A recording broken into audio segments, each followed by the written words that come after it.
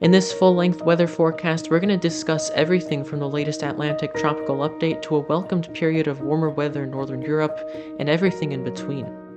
Let's get into this forecast with photo of the day.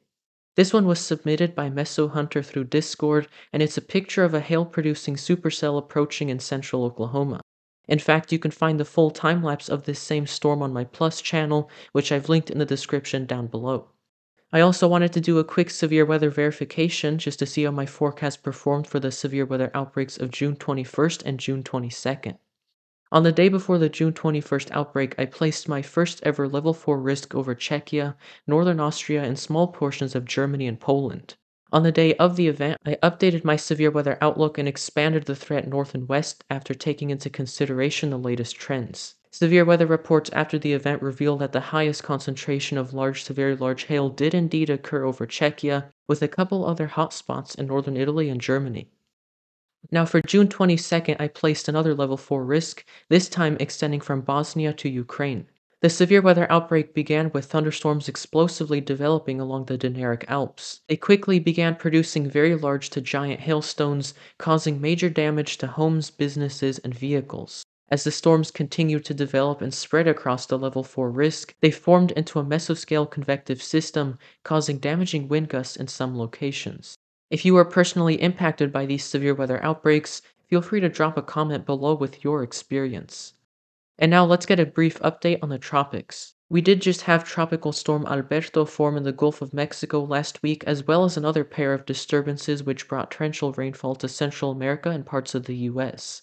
Those systems are all history now, and as of today, June 25th, we actually have a new area to watch. This one is just north of South America and the Caribbean, and the disturbance itself won't have a chance of developing until it approaches Central America later this week. Regardless of tropical development, it's looking like heavy rainfall leading to flooding is going to be the primary hazard with this, so make sure you keep an eye on that if you live in this part of the world.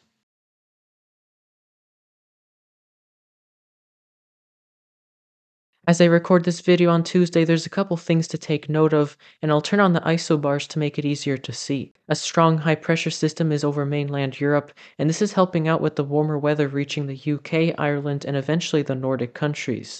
A low-pressure area is right over Italy, and this will be the culprit for repetitive severe weather events over the Balkans, especially the Western Balkans, through this week. Also, around Iberia, we have a weak cutoff low descending over the region.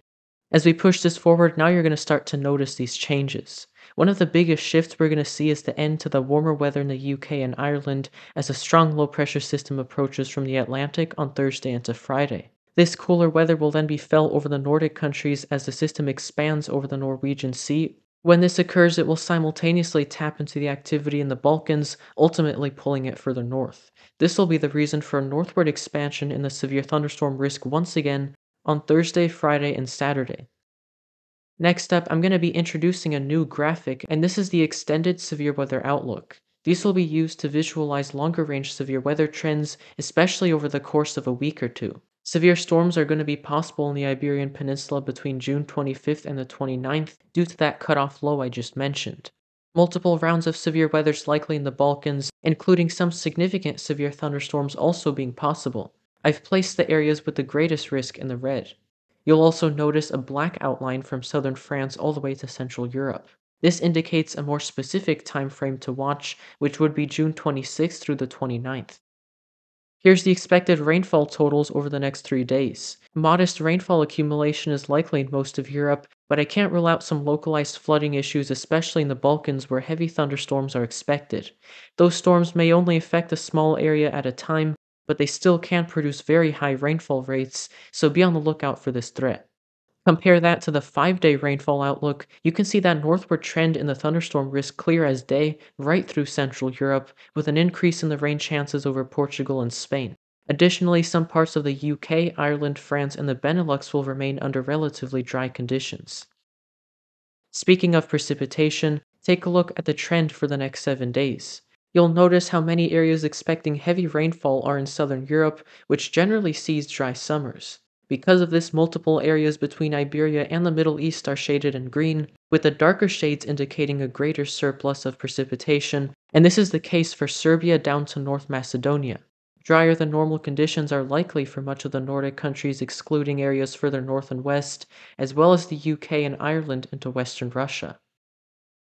It looks like almost all of Europe will experience warmer than average conditions, with some exceptions, especially in coastal or mountainous areas. That blue shade encroaching into Ireland is a sign of that strong and compact low pressure system from the Atlantic moving in, with a widespread blue shade over western Russia due to cooler air sweeping south.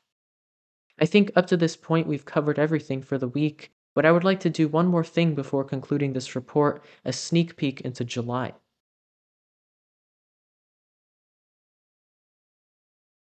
For those hoping for warm weather to continue, then I unfortunately don't have the greatest news. Much like the start of June, which featured an extended period of cooler than average weather, especially in northern Europe, July is going to kick off with another onslaught of low pressure from the Atlantic, leading to cooler weather.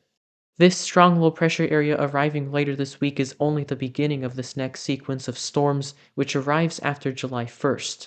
Even though it's looking like a bunch of weaker systems with relatively light precipitation, it's still going to be enough to blow away the warmer weather.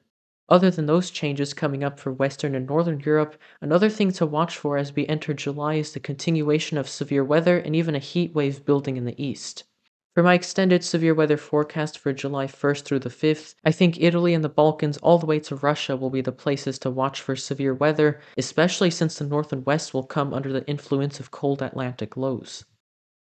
There's lots of details that we're going to need to refine in the coming days, so definitely make sure you stick around for more updates on that.